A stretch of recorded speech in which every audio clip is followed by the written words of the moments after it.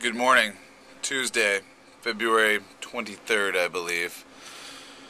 We've survived the first night, and I want to show you the aftermath. This is what the bed looks like after you sleep on it in an RV. Does anything look wrong with this picture?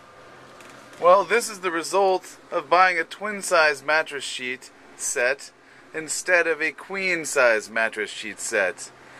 You have to just simply sleep on whatever is presented to you.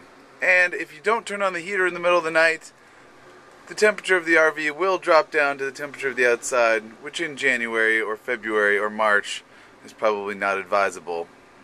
Waking up freezing was not ideal. Live and learn.